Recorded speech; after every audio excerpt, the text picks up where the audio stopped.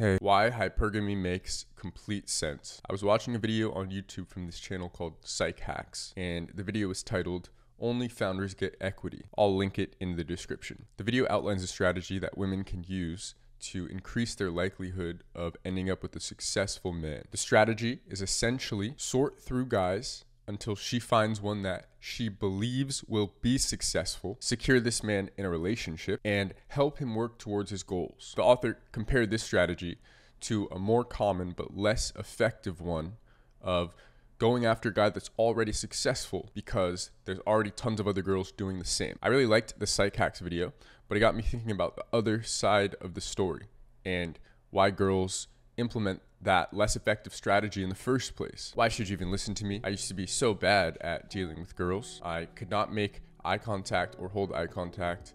I could not approach them.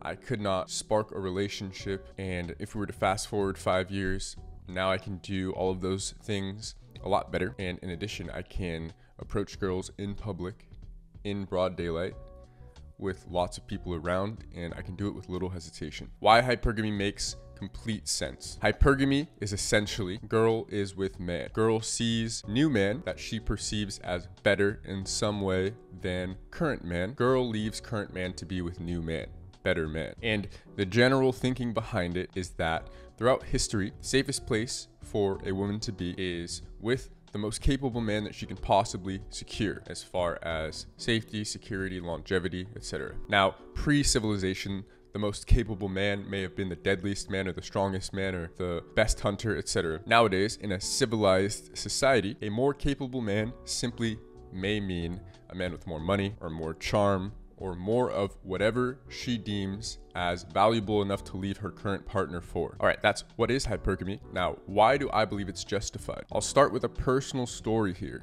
because I know that you super red pillars are squeezing your dick in anger right now because of the title. A few weeks ago, I was with a friend of mine. She's 20 years old, and we were talking about how she partied like 3 nights in a row for Halloween weekend. I said, damn, you've been aggressive with the partying lately. And she said, well, yeah, I'm in my prime right now. I have to make it count. I had 2 immediate internal reactions, not external. The first was, wow, I'm experiencing the prime version of this girl right now. I get to experience her at her peak beauty. I almost felt honored. And the second internal reaction was, damn, she's right. That's actually incredibly sad. At 20 years old, she probably won't get any prettier than she is right now. Obviously, we know that there are things that she can do to maintain her attractiveness, staying in shape, learning new skills, etc. But the point is, she probably will never have as many men attracted to her as she does right now. These next few years are her literal prime. Now, if we were to compare that to me, the guy, while my youthfulness will also start to fade away just like hers, my success with women will probably improve year over year.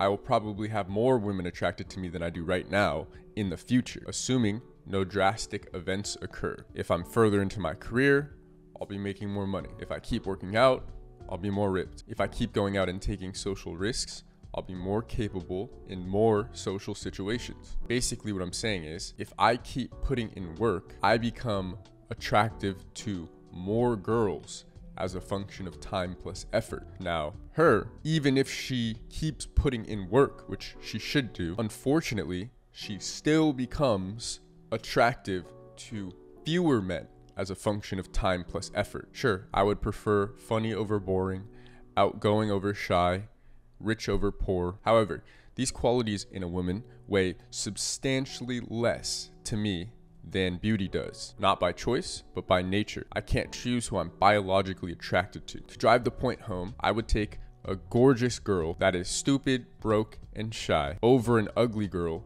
that is funny, rich, and outgoing every time. And you probably would too. When I first learned about hypergamy in 2019 or so, I was slightly angry about it. I had just personally experienced it a year prior in high school, where the girl that I was seeing decided to explore better options. I was also a bit deflated when I learned about it. After all, I just wanted to be loved for being myself, like the Disney movies taught me. But think about hypergamy through the lens of the girl from the first story who said she was in her prime. Of course, she wants better, stronger, richer. Wouldn't you? Like, seriously, think about it. Pretend that you are her. You're 20 years old, in your literal prime, getting loads of attention from guys. You can have any guy you want, but for a limited time only. She knows that she won't be getting all of this attention and all of these romantic options in 5, 10, 15 years. So she should absolutely be enjoying all of it right now. To tie this back into hypergamy, who do you think the girl would choose? Would she choose the 18-year-old version of me who can't make her come, doesn't have a car, splits the bill, lives with his parents, is socially anxious, insecure, skinny, timid, etc.? Or would she choose the 23-year-old version of me who is more sexually experienced, has a car, takes care of the bill, lives alone in a luxury building, is more confident, outgoing, better groomed, more muscular, doesn't blow up her phone, etc.? It's a very easy choice. At the end of the day, we just want the best deal for ourselves. If you had as many romantic options as she does,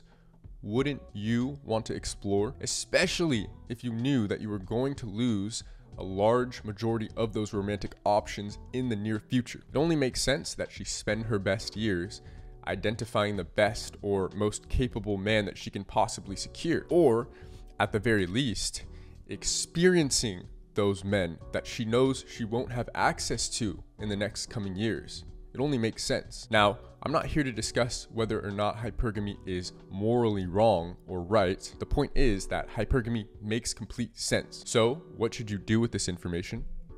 Improve. Find guys, online or in person, that display the qualities or character traits that you want to emulate, and copy them.